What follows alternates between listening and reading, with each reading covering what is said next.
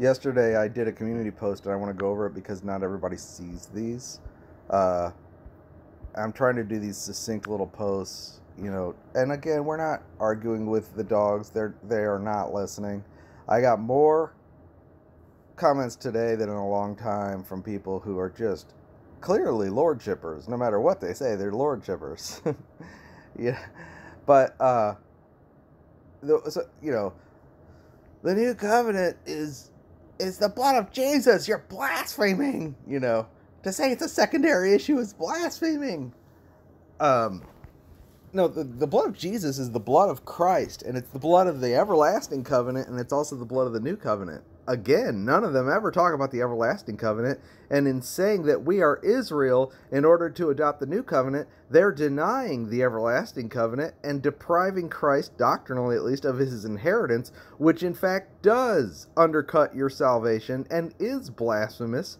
We don't call them blasphemers for doing that, we just call them morons, because they've had this information for 2 years and have been arguing about it for 2 years, and yet not one of them has addressed the new covenant versus the everlasting covenant at all.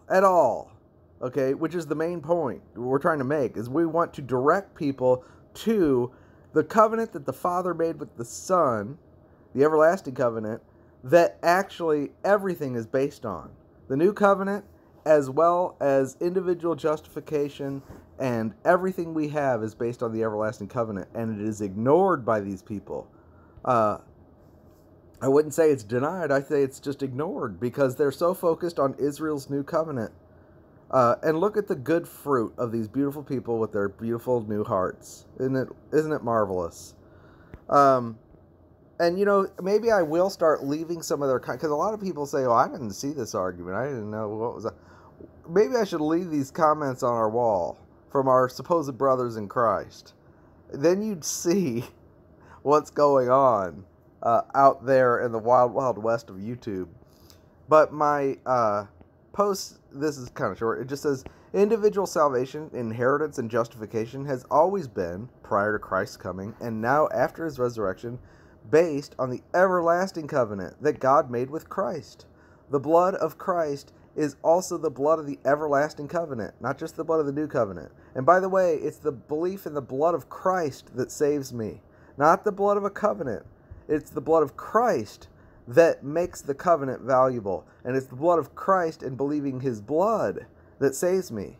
It's not believing in a covenant that saves me, it's believing in the blood of Christ. If you don't believe that's the blood of Christ, you can't be saved, even if you do believe it's the blood of a covenant. It makes him... So the everlasting covenant is mentioned in Hebrews 13:20, where it says, that God raised Jesus from the dead, the great shepherd of the sheep, by the blood of the everlasting covenant. Okay? And it contains, the everlasting covenant contains a command for the shepherd to lay his life down for the sheep. That's John 10:18, where he says, no one takes my life from me. I lay it down to myself. This commandment I've received from my Father. That's according to this covenant he received in eternity past as the Son of God. This covenant, the everlasting covenant, is first seen in the scripture. Well, second, we see it in the covenant with Noah, where he made a covenant that he would never judge the earth again with a flood. And he did that for Christ's sake. That's actually a covenant made with Noah's seed, Christ, to give him the earth for his kingdom. I'm not going to destroy it. And that's called the everlasting covenant. Then we see a covenant made with Abraham's seed, which is also called the everlasting covenant. And Abraham is asleep when the torch and the furnace pass to the pieces and make a covenant. And Hebrews 6 tells us that is God making a covenant with himself and swearing an oath. Because he could swear by no greater, he actually confirmed it with himself. Not that he had to do that for his sake, because God is one, but for our sake, to guarantee to the heirs the immutability of the promise, he swore by an oath.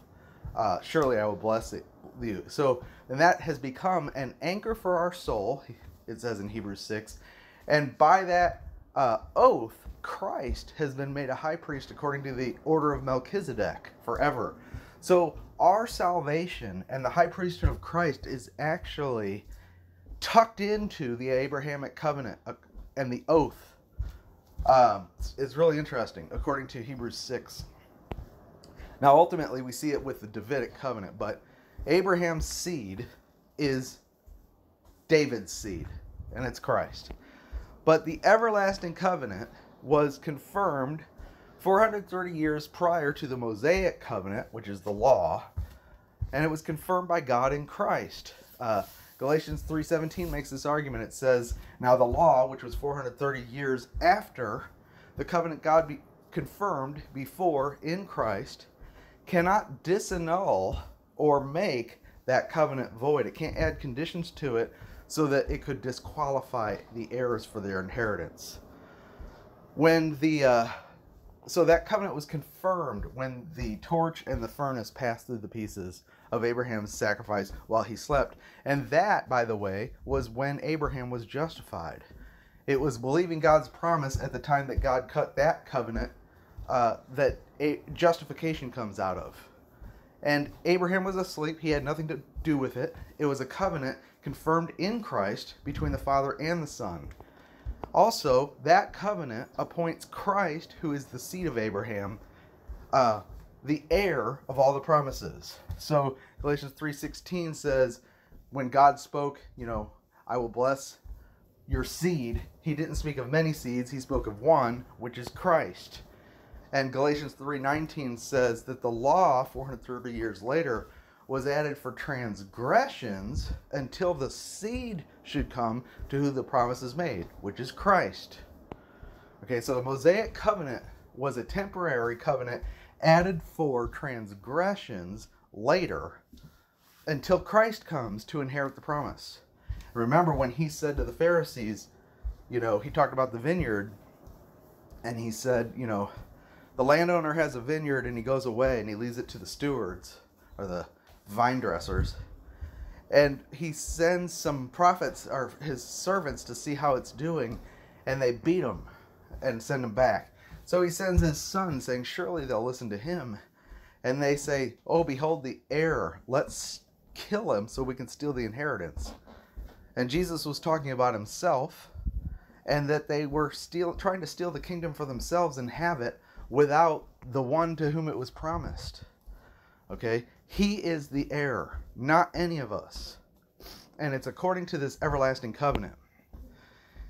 This covenant contains the promises to the seed of Abraham regarding his multiplication, and Christ is multiplied as the sands of the earth, sands of the seashore, which has an earthly component, and the stars of heaven, which has a heavenly component, represented by Israel and the church. And he's literally multiplied in the church by the really in both, by the giving of his Spirit. Unless a grain of wheat falls into the ground and dies, it abides alone, but if it dies, it bears much fruit. The death of the grain of wheat and its resurrection as a harvest is its multiplication. We are the multiplication of Christ. And in the future, Israel, the remnant that is saved during the tribulation, will receive his Spirit as well. And they will be like the sand of the seashore. On the earth, will be like the stars of heaven. There's an earthly glory and a heavenly glory. It contains promises to the seed of Abraham regarding his multiplication. The land is really Christ's. Yes, it's divided into different portions for his brothers, or the sons of Jacob, but Christ is the only one who can possess it. And that's why John wept when he saw that no one could open the scroll, right? But they said, don't worry. The Lamb of God, the Lion of the tribe of Judah, the root of David, has prevailed to open the scroll. And he comes forth, and what does he take? The title deed of the earth. And especially the land, which is that sealed scroll in Revelation 5.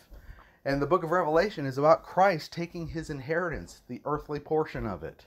He's already got the heavenly portion, which is the church and the throne of God. But anyway, it contains the promises to the seed of Abraham regarding his multiplication, The land, that it'll be a blessing. He's going to be a blessing to all the nations. The inheritance of his most excellent name, I'll make your name great, right? Hebrews says he's inherited a more excellent name than even the angels. This is a man, okay? As the Son of God, he already had the excellent name, Jehovah, I am. But now, as a man, as the seed of Abraham, he's been born of a woman, and that man, on our behalf, has partaken of flesh and blood and entered into all of this as an inheritance to share with us. And that man has been given a name above every name, that at the name of Jesus, every knee will bow, including the angels. They worship him. And he sits at the right hand of God. This is all according to these covenants. He has the... so that's the inheritance of his excellent name. I'll make your name great. And those who bless you will be blessed, and those who curse you will be cursed. That's right. Your eternal destiny hangs on what you do with this man, Jesus Christ, this God-man. Now, the everlasting covenant also contains the promises to the seed of David regarding his being the Son of God. Now, this is in 2 Samuel 7. I will be to him a father, and he will be to me a son. And that's talking about the fact that this man inherited the sonship. And Romans 1:3-4 says that the gospel is concerning Christ, who was born the seed of David according to the flesh, but declared to be the Son of God with power by the Spirit of holiness, by the resurrection from the dead. In his resurrection, he inherited all these promises as the seed of David, as the man, and his humanity was glorified.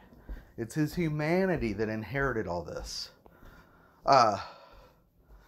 And he will have so he's the Son of God as a man, the firstborn of many brethren. He has an everlasting throne that he will sit on forever. And by the way, Gabriel promised that when he came and visited Mary. The throne of David, his father, that's in Jerusalem. He's not taken possession of that throne yet. He's sitting on his father's throne. And he told the church in Thyatira, to him he overcomes, I will give to sit on my throne, even as I have sat on my father's throne. And he shall rule the nations with a rod of iron. Well, that's a promise to the seed of David. The rod of iron and the ruling of the nations is a promise to the seed of David from Psalm 2. That's part of his inheritance, which we are co-heirs. He will have the mercies of David. God says, my mercies will not depart from him like I took them from Saul. Now, and it says that if he transgresses, I will chastise him with the rod of men. Well, Jesus never sinned, right? But he was chastised with the rod of men. He was scourged for our iniquities. He was bruised for our iniquities and wounded for our transgressions. He was whipped, and the chastisement of our peace was upon him. This is where we get substitutionary atonement from. Ours. Okay? It's called the mercies of David. In Isaiah 55, he says, I will make an everlasting covenant with you, even the sure mercies of David. He doesn't mention the new covenant when he talks about the mercies of David. He's talking about the everlasting covenant. He will sit at the right hand of God and be called God. Now that comes from Psalm 110, which Hebrews quotes and says, to which of the angels has he said, my God said to my God, sit at my right hand until I make your enemies a footstool. That is a decree made from God in the Psalms prophetically, a vow to the seed of David. Hebrews 6 says that is a vow that made Christ high priest according to the order of Melchizedek, because the next thing he says in that psalm is, thou art a priest forever according to the order of Melchizedek. And by the way, your salvation rests on that. His high priesthood is what brings you into the holiest, and he intercedes for you. If you didn't have that, you would fall away, but this guarantees that you won't. And that's why the book of Hebrews is so beautiful, is because it reveals the high priestly ministry of Christ, which Paul says is the meat of the word. It's seeing his high priestly ministry and seeing how much he has taken the role upon himself to secure every aspect of the Christian life. He is the Christian life. He gives it to us as bread and wine after the order of Melchizedek. Okay, so he's God. He's the Son of God. He has the throne. He has the land. He's multiplied. He's inherited the name, right? He has the everlasting throne. I already said that. He's going to build the house of God. He's faithful as a son over his house, according to Hebrews 3, which is the Moses was faithful over his house, but Christ is a son, faithful over his house, whose house we are, because of the faith. And we are built up to be a habitation of God in spirit. The foundation is the testimony, the prophets and the apostles, and the cornerstone is Christ himself. We are built in him. This is his work. All of these things are these two covenants, the covenant with the seed of Abraham and the covenant of the seed of David, which are two aspects of the everlasting covenant. So our great salvation is tied up in the fact that Christ is the seed of Abraham, the seed of David, the Son of God, according to the everlasting covenant. The blood of Christ is the everlasting, is the blood of the new covenant, and the blood of the everlasting covenant.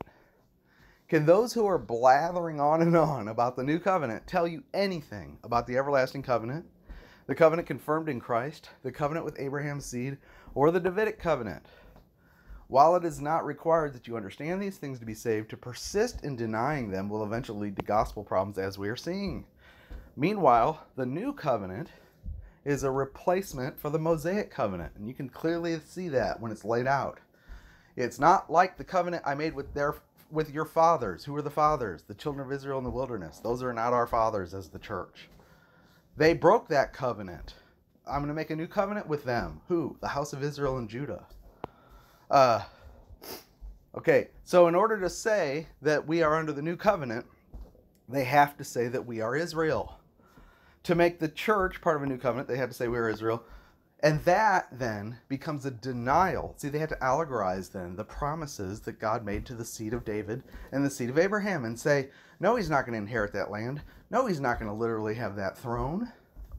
No, he's not going to literally possess the nations as an inheritance and rule them with a rod of iron. No, we're not going to rule the nations with a rod of iron on the earth. Right? They have to allegorize all these promises away and say the kingdom is in our heart. What are they doing? They are stealing Christ's inheritance. They're denying his inheritance. They're denying what gives us our salvation, while calling us blasphemers for denying the new covenant. See the irony? So it's a denial of the literal promises to the seed of Abraham and the seed of David. And I said, you can hate us all you want, but do you hate us so much that you'll become a Roman Catholic or a Calvinist to do so? I tried to read this fast. I'm not good at it. They're steeping themselves in Calvinist and Catholic doctrine. And the irony is that most of these channels started out as rapture watching channels. And again, if we are Israel, get ready, because we're going through the tribulation, the time of Jacob's trouble. If we're Jacob, we'll be here, right? And not only that, but if we are Jacob, then God bringing Israel back into the land is irrelevant. And we are not in the end times. There is no end times, because there's no literal fulfillment of the prophecies. Now, if they try to tell you that, oh yeah, the prophecies are going to be fulfilled, but this is ours, then now they've got to get really complicated to do that. And the only reason they would do that is so that they can launch accusation against certain people and say they're not saved, which is sick. All right, take care.